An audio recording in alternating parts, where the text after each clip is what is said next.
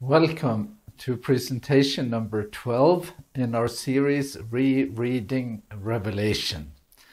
We have reached the section known as the seven trumpets, and that runs, the first one that I will do today runs from 8:1 to 9:21, but the full seven trumpets runs all the way through chapter 11.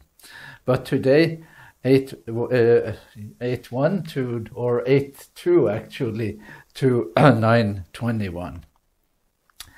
So when we look at the full scope of the seven trumpets, yes, it runs from 8:2, chapter 8, verse 2, to 11, verse 19, and covers then several chapters. So the outline looks like this. The first six trumpets here from 8:2 to 9:21. Then there is an intermission, just as there was an intermission between the sixth and the seventh seal. There is a similar interruption between the sixth and the seventh trumpet that covers most of two chapters, chapter 10 and most of chapter 11. And chapter 10, I put the headline Mission on that one. Chapter 11, Method. Very intriguing. And then we have the seventh trumpet here at the end of chapter 11. And here is a very old illustration from the Bamberg Apocalypse with the seven trumpets, the angels and the seven trumpets lined up. So let's just put one more thing in here. Yes, illustrations. What is the message of the seven trumpets? And here is my take on it. I need to foreground it, and then I ask the viewer to test whether we present evidence in support of this view. That the seven trumpets brings to view just what the welcome apocalypse thinks. It brings to view a demonic reality. Calamities happen in the world. In the view of Revelation's trumpets, there is a demonic agent behind it. And just to highlight this detail here, these are demonic figures, and the trumpet calamities are the result of demonic agency. We are going to propose that and ask for your feedback and evaluation. So here is one more thing in my outline. You see here 8:2 to 9:21, the first six trumpets. That's the topic today. But here I have the same verses, same passage under another headline, the trumpets and the quest for history. I'll do that next time. That's the next topic. Today we're doing the first six trumpets textually, and we'll see what we come up with. One more thing. The seven seals, the retrospective. So here is a summary of what I think we have done there. We went from the silence of incomprehension here in the heavenly council in chapter 5 to the silence of awe and wonder in chapter 8, verse 1. Silence in heaven for about half an hour. That's the silence of awe and wonder. It is, in some ways, the silence of comprehension. That is the one thing.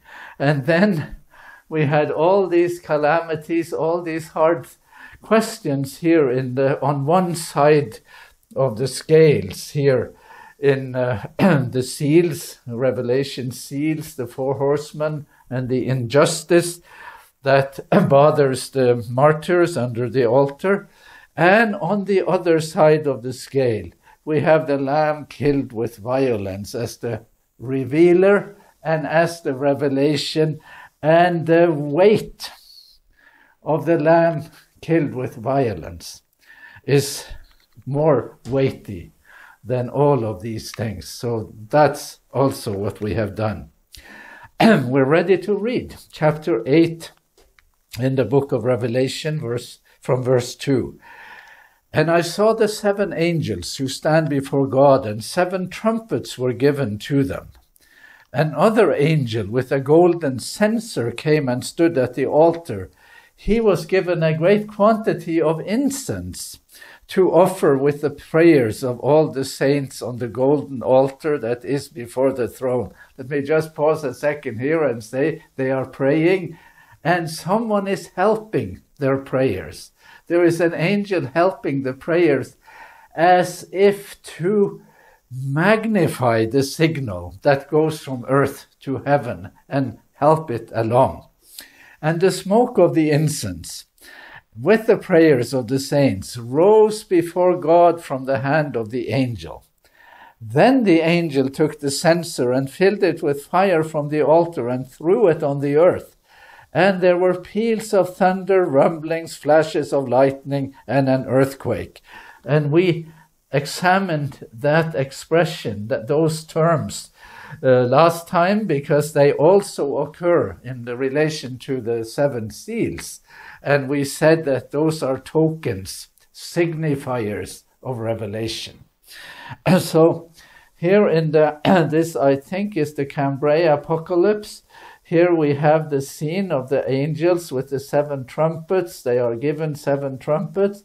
And here is the incense and the altar that is also depicted in our text. And here is another one. This is from the Deus Apocalypse. Lots of incense added. Let's help them. Heaven is on our side. Heaven is on the side of humans and wants to help us and sort of help our signals reach. And here again, there in this corner, the angel throws the censer on the ground. And in this one, the Trinity Apocalypse, that is the most elaborate of these. This is the 13th century. We have it again. Trumpets here, the altar, or here actually we have it in relation to the book with 7 seals. All of it seems to belong in that setting actually. And here we have the incense, and here the censer is thrown on the ground, and we are ready to read on. No, we are not ready to read on quite yet. We need to repeat that thing from the Old Testament and just not skip that one. Remember, we read in Exodus in chapter 19, a scene, God makes an appearance on Sinai. On the morning of the 3rd day, there was thunder and lightning, as well as a thick cloud on the mountain, and a blast of a trumpet so loud that all the people who were in the camp trembled. As the blast of the trumpet grew louder and louder, Moses would speak and God would answer him in thunder. What did we say? We said that this scene that happens when the angel throws the censer on the ground is reminiscent of Sinai, when God made an appearance, when the Israelites had an encounter with God. That's the connotation of the trumpets as well. And this is Marc Chagall's picture of God appearing to Moses and to the Israelites. So we have a revelation in progress. And then there is this text from Isaiah. It's quite a remarkable text. All you inhabitants of the world, you who live on the earth, no one excluded, when a signal is raised on the mountain, look. When a trumpet is blown, listen.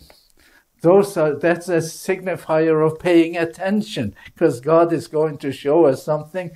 And again, just like in the 7 seals, a revelation is in progress. That's what we are witnessing. The first trumpet. The first angel blew his trumpet, and there came hail and fire mixed with blood.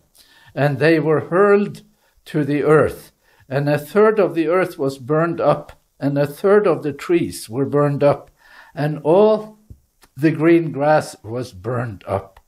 So this is a This is the first angel. And just to see what sort of mixture comes here, hail we have seen. We have not seen hail and fire. That's an uncommon combination. Hail and fire mixed with blood.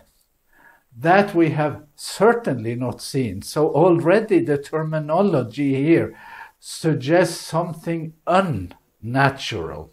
That is what seems to be featured right in the way this is expressed. So now I want to ask 3 or 4 questions, and I will give my opinion here, and then we will see if our presentation provides evidence for those conclusions. So, looking at the what of the trumpets, with only the first trumpet as our evidence, the what, is it good or bad? It's bad. No one will disagree with that. That one is an easy one. Now here is another one. By whom? Who is doing it? Because that isn't completely obvious, even though I have hinted at it already, and more than hinted at it, because the verbs in the trumpet sequence are in the passive voice, and the passive voice veils or anonymizes the acting subject. If I say, the stone was thrown, you know that a stone was thrown, but you don't know who did it. That's the passive voice. It doesn't tell us who did it. If I say the boy threw the stone, that is the active voice. And you know that a stone was thrown, and you know who did it. So Revelation uses the passive voice and tells us that something happened, and it is up to us now to find out who did it. And who did it? Well, here is who did it in my sort of proposing to you, that it was the evil one who did it. Okay, there is a repetitious mention of the thirds, a third of this, a third of that. It goes on and on in the trumpet sequence. Third is usually a measure of quantity, but here I will say that it is a signifier of agency, more than just describing, oh, it was so much of this, it was so much of that. It is actually helping us to see the agent, the who did it. And then the last one, are the scenes in the trumpet sequence scenes of retribution, divine retribution, or are they scenes, features, exhibits of revelation? And here, again, with some emphasis, revelation, not retribution, and not divine agency, but divine revelation of what the bad side is doing. Well, we need some pictures. This is the Deus Apocalypse with the first angel and raining of hail and fire mixed with blood. The artist has done a pretty good job. And then we have the more elaborate Trinity Apocalypse. Let me stand here, and you see all the angels here. And then the first one blowing, and there is rain, or there is hail and fire mixed with blood, and 1/3 is the damage. You see here there are, if you look at it, you can see that 2/3 are spared and 1/3 is damaged. So give credit to the artist for paying attention to detail, as should we. So what now? Because we face a reading tradition. We face a reading tradition that doesn't quite agree with what I have proposed or hinted at. The reading tradition is thinking that the trumpets is really retribution, with God as the agent. And I could take 95% of commentators, maybe close to 99%, and they will all lean toward the view that we are having trumpets as divine retribution. So here is one, a recent one, Osborne, judgments that God will pour out upon the unsaved world. God is the agent, God is doing it. Here is Greg Beale, actual judgments on the majority of Earth's inhabitants. Here is a longer one. The terrors about to intensify are not caused by independent powers or evil powers. All proceeds ultimately from the sovereign hand of the one God. These are pretty unambiguous statements that this is divine retribution and not revelation, as we have suggested. Here are some people I know, and I consider them friends, and I am respectful of what they say, and I wish to pursue an alternative option. So here is one, God's covenant curses on his enemies. Just like we heard that term covenant curses in the connection with the seven seals. Those bad horses were also covenant curses. There is another one here, that the primary focus is on punitive judgment. And I am a friendly critic of that view. And here again, they are righteous judgments and vengeance upon those who viciously harass and oppress the faithful. Here it is like they are praying, the faithful, and they are not praying for God to make it up for them. They are praying for God to punish those who did to harm them, and the trumpets will meet that expectation. So let's look again at my list of options. What's the majority view now? On the what question, is it good or bad? Well, we agree on that one. It is bad. What about the by whom question? Is it God or Satan? Well, here the reading tradition assigns it to God. And what about the mysterious third that is so repetitive? Well, the reading tradition says it's a measure of quantity, not agency. And here on the meaning, is it revelation or retribution? And the reading tradition is quite heavy-handedly coming down on the side of retribution. Well, here is my friend. This is the welcome apocalypse, who does not seem, at least of sort of a first impression view, to say that this is divine retribution. It is revelation of demonic activity, and now we can read on. The second trumpet blew his trumpet, and something like a great mountain burning with fire was thrown into the sea. A third of the sea became blood. A third of the living creatures in the sea died, and a third of the ships were destroyed. And I have here a cross-reference to a text similar to this in Jeremiah 51:25. And our artists here, this is the Angers apocalypse, the tapestry in Angers, where the second trumpet blows and calamities happen to the sea. The first one calamities happened to the earth. And look at this one. There is this ball of fire, and a third of the ships, and a third of the sea. See how he has calibrated this for us here. The sort of artificiality of it, but also the intentionality in the text. A third, a third, a third. What does it mean? Why does he do that?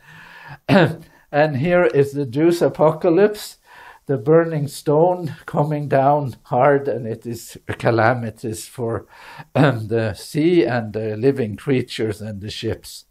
And here then the Trinity apocalypse again, that has more detailed and is a little more sort of finely tuned. You see again the third here, and there are some fishes here that have gone belly up, and that's the same thing, and there is the fireball that comes down.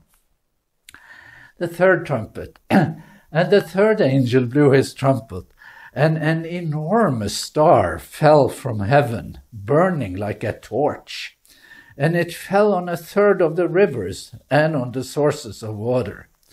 And the name of the star is wormwood. And a third of the waters became wormwood, and many people died from the water because it was made poisonous. And here I have a cross-reference to Isaiah 14:12-15, and we will have more to say about that in a minute. Notice again the thirds, and notice here that the star is named. There is a name for it. It could be named, if I were to translate it into the plainest English, I would not say wormwood, I would say poison. The name of the star is poison. That's how blunt the figure is. Here in the Deus Apocalypse, we have the star that falls from heaven. Here it has a demonic character in the artist's depiction, and it causes damage here. When people drink the water, they get ill and they die. So there is something poisonous going on here. And the same thing here in the Trinity Apocalypse. We see again the waters are ruined or damaged, become toxic, and the people die from it. And the fourth angel blew his trumpet, and a third of the sun was struck, and a third of the moon, and a third of the stars, so that a third of their light was darkened, a third of the day did not appear, and likewise the night. Here we have 5/3 just about. We have a third of the moon, a third of the stars, a third of their light, a third of the sun first, I'm sorry, a third of the moon, a third of the stars, a third of their light, a third of the day, and a third of the night. These are so strange terms that to think that it is a measure of quantity only seems to me to be a weak theory. Here then we have a solar eclipse. We have a darkened world. And Revelation is interested in theology. So there is a theological darkness that is now falling on the world. That is really where we are, what we need to have attention to. Here in the Deus Apocalypse, the angel blows, and we see the sun is darkened, we see the moon is darkened, and these are good depictions of what is happening. Then I looked and I heard an eagle, a vulture, we could have said.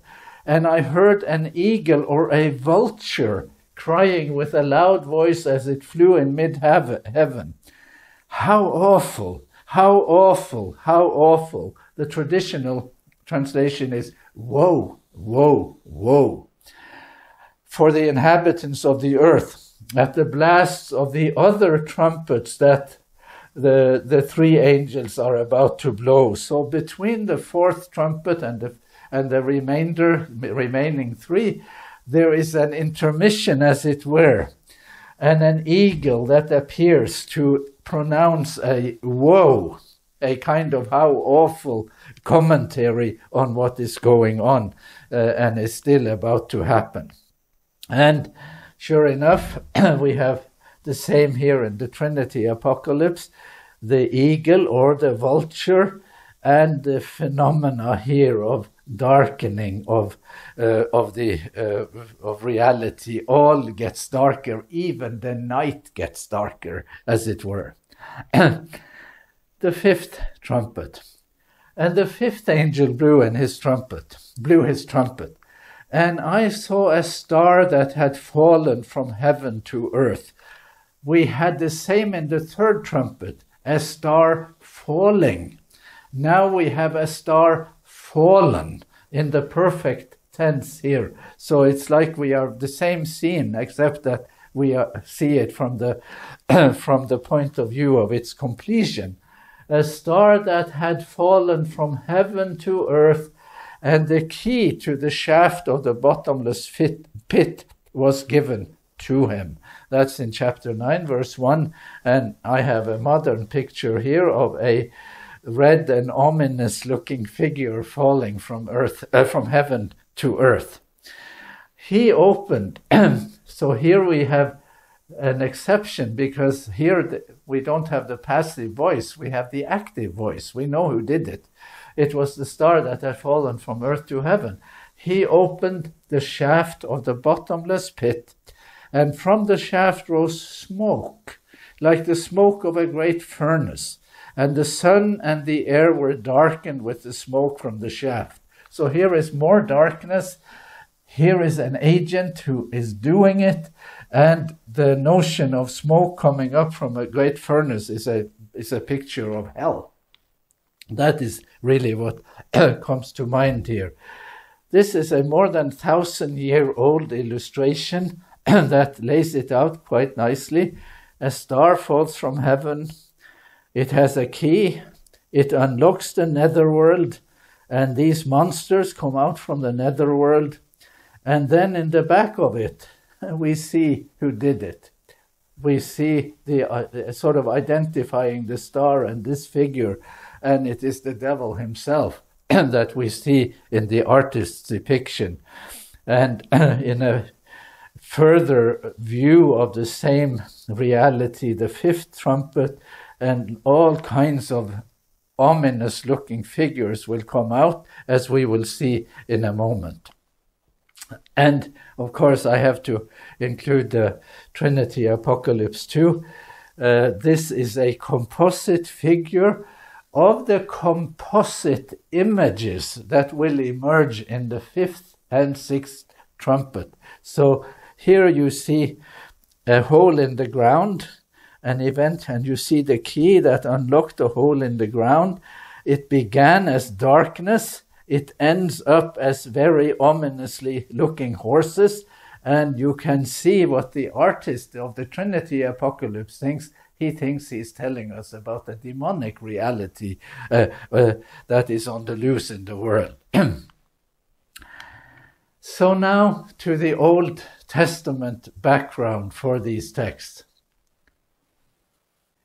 So we have had as our second methodological principle that when we look at these texts in the book of Revelation, we ought to almost always look for background in the Old Testament.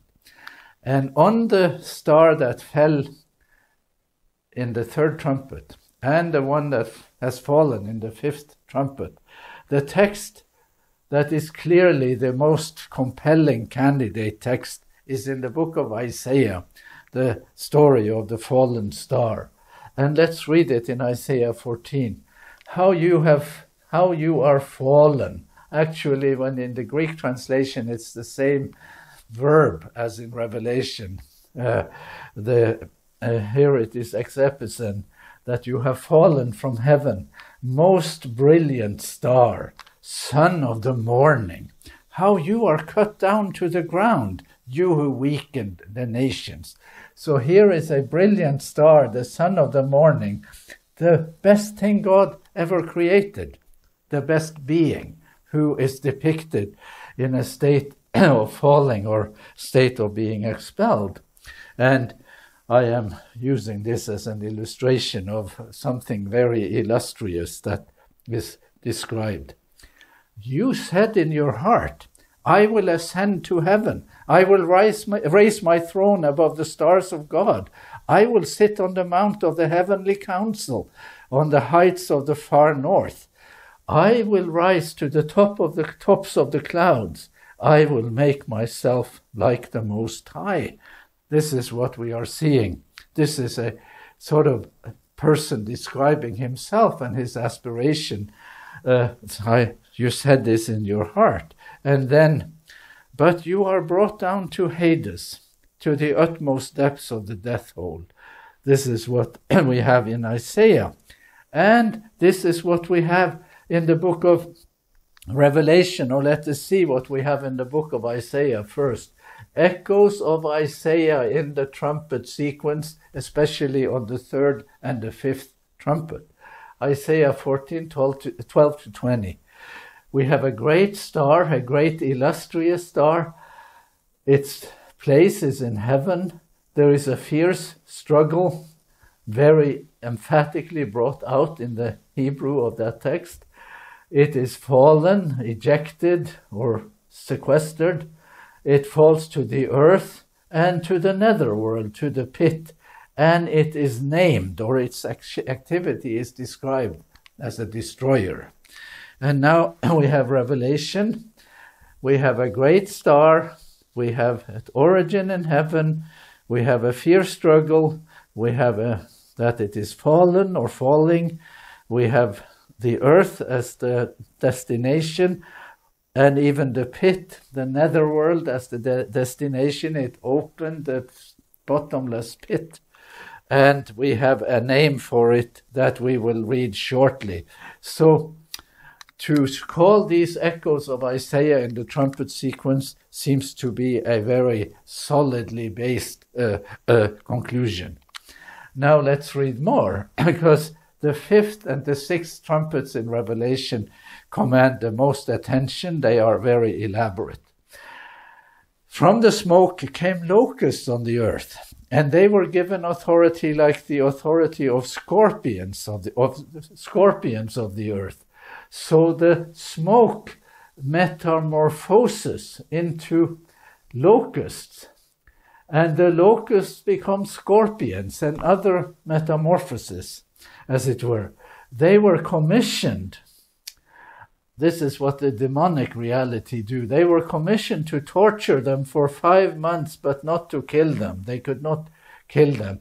That they were commissioned to torture, but not to kill them, and their torture was the torture of a scorpion when it stings someone. This is a very nasty phenomenon. It tortures without intending to kill. That is what we are seeing here. And the welcome apocalypse, I think, does a great thing here. It's quite simple. Here is the bottomless pit. Here is the smoke coming out. Then it begins with locusts, and the locusts will metamorphose. And on top of it, we see this demonic figure who is going to be named shortly. In appearance, the locusts were like horses, another metamorphosis, made ready to go to war. And on their heads were what looked like crowns of gold, and their faces were like human faces, and they had hair like women's hair, and their teeth were like lions' teeth, and they had scales like iron breastplates, and the noise of their wings was like the noise of many chariots with horses rushing to war. There is a creature described here, like an animal, but you have not seen this animal in your nearest zoo. There is no such animal in nature.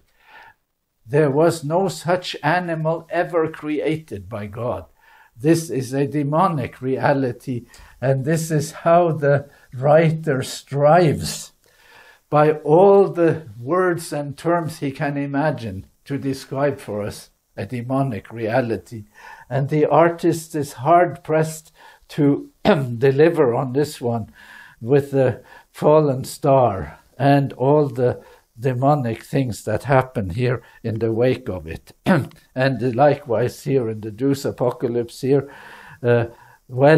it is rushing into war. That is what he has here. And there are chariots, and we are witnesses to a battle. There is a war, a cosmic conflict going on here. This is the Cambrai Apocalypse. Same thing here. And the demonic reality that is coming up in the wake of the fallen star. You see here the key that they have included. And one more, this is the last one. This is the Angers Apocalypse, demonic reality in the world.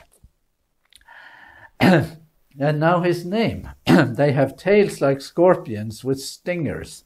And in their tails is their power to harm people for 5 months. This is what he says in verse 10, and then he will name him. They have as king over them the angel of the bottomless pit. His name is, in Hebrew, is Abbadon. And in Greek, he has the name Apollyon. And in English, what's his name in English? His name is in English is what this guy is doing. Destroyer. He is the destroyer. That's his name. That's how Revelation does it. And now we can put a name on this figure. His name is Apollyon, and in English, the destroyer. That is where we are. Let's read the sixth trumpet.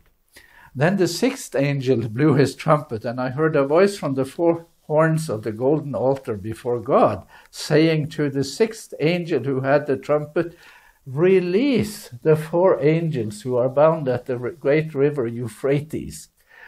So the four angels were released, who had been held ready for the hour, the day, the month, and the year, to kill a third of mankind, humankind.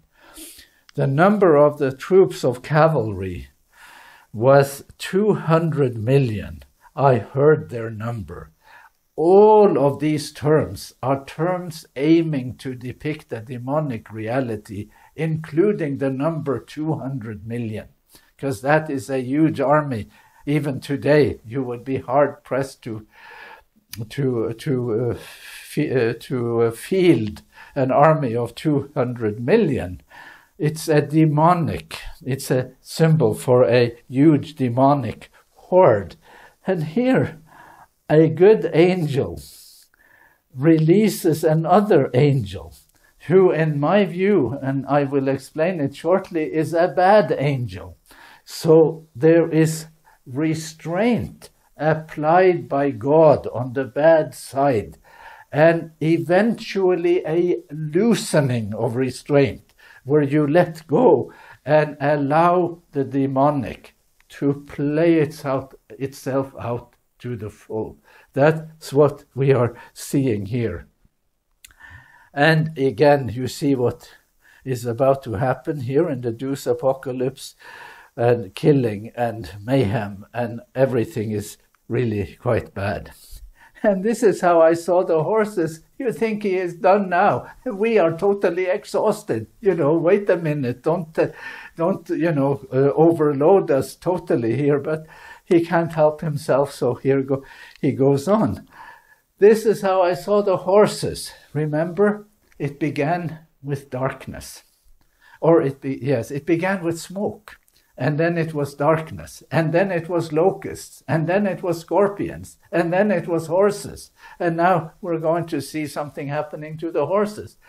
This is how I saw the horses in my vision, and those sitting on them. They had breastplates of fire and sapphire and of sulfur.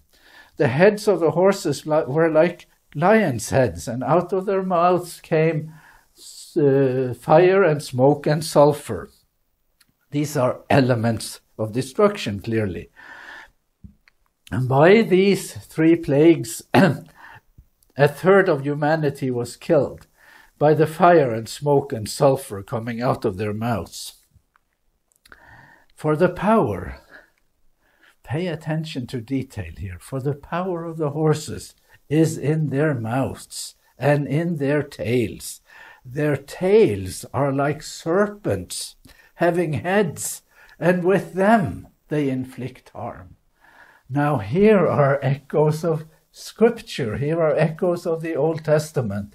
So there is a head at the front of the horse. There is a head at the back of the horse in the tail. And the head in the back of the horse in the tail is a head like a serpent's head. And so there is a mouth there too. And that's how it inflicts harm. This is descriptions of theology, not only of war and destruction. It is the poison of the serpent in the Garden of Eden, ultimately, that we are seeing here. So this is the Cambrai Apocalypse, and there are horses here with heads, and there is something coming out of the mouths of the horses, and then the tails, and the tails have heads, and something comes out of the mouth of the tails. And the Trinity Apocalypse does it even more emphatically for us. Here, first a composite picture of the fifth trumpet and the damage done here first, and then a specific picture of the sixth trumpet, here the heads of the horses coming with poison and killing that way, and here with the tails of the horses too. Let me circle this one, because that's the main weapon. And this one, because that is the characteristic by which it inflicts harm. Don't get carried away by the crudity of the symbols and thereby miss out on the subtlety of the symbols, because these symbols or the speech is not for nothing. So we are going now to do a little cross-linking of terms and meaning. And I'm going to begin with some terms in chapters 8 and 9 in Revelation. First, the relation to name. So, because there is a naming of the phenomenon described that begins in the fourth seal. The rider whose name is Death, and Hades followed with him. So here is a rider there. When he is called Death and Hell follows him, he is a pretty bad one. So we are going to call that a text that features a demonic reality. And here in the third trumpet, we have a star. Its name is wormwood. It's called poison. The name is poison. And then we have in verse 11, in the fifth trumpet, they have as king over them the angel of the bottomless pit. His name in Hebrew is Abbadon, and in Greek he is called the Apollyon, and in English he is called Destroyer. We have death, we have hell, we have poison, and we have Destroyer.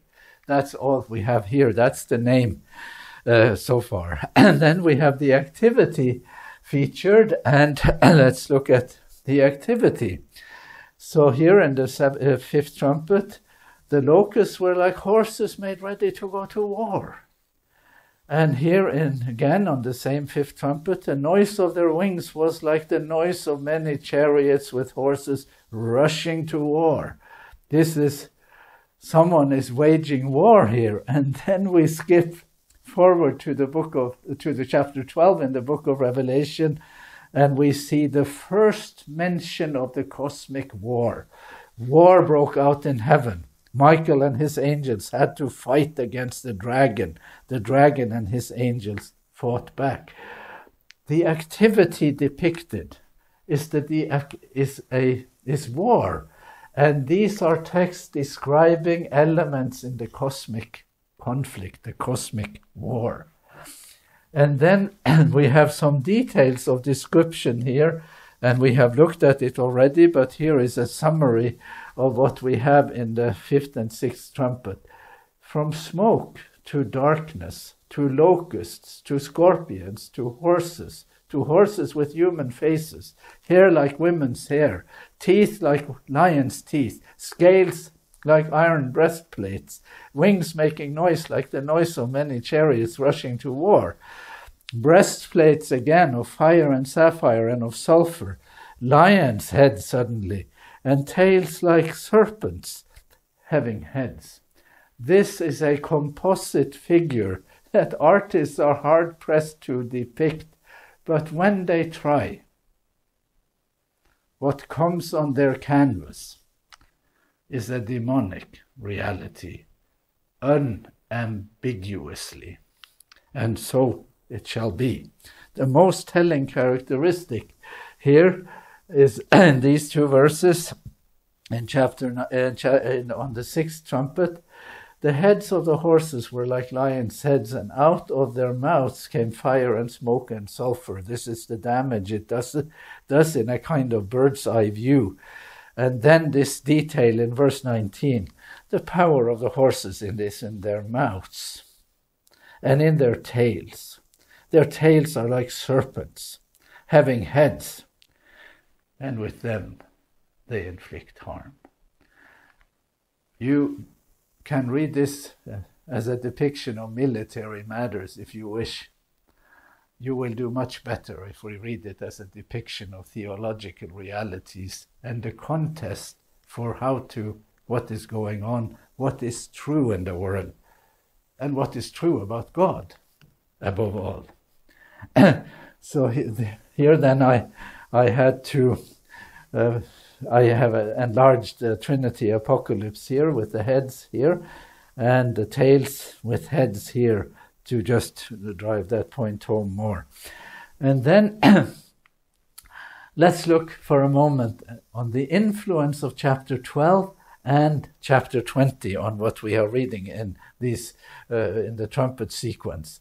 So let's go to to this depiction again, cross-links within the book of Revelation. Starting here in the chapters dealing with the trumpet sequence, we see a power that wages war. We hear 3 woes, woe, woe, woe, and we hear 13 times mentioned a third of this, a third of the earth, a third of the sea, a third of the sun, a third of the moon, a third of the stars, a third of the night, a third of the day, and so on. That's what we have here in the trumpet sequence. Here in chapter 12, we have power waging war, launching a war. We have a proclamation of woe, woe to the earth, and we see that a third of the stars were thrown down. So we have the same elements here in chapter 12, and I am suggesting that we should see a line, an arrow pointing from this reality retroactively into the reality of the trumpet sequence. This reality comes later in the text, but you and me, as rereaders of the book, we have figured this one out, and we know that the reality depicted here is also at work earlier. Let's look at one more. Now, chapter 20. In chapters 8 and 9, or chapter 9, we hear a message to some angels: release the 4 angels who are bound. So the 4 angels were released. And we wonder whether the angels that are released, are they good or bad? Is it a good reality or a bad reality? Is this God in some ways unleashing himself, as it were? And then we read in chapter 20. Let's read in chapter 20. We see an angel coming from heaven. He seized the ancient serpent and bound him for 1,000 years.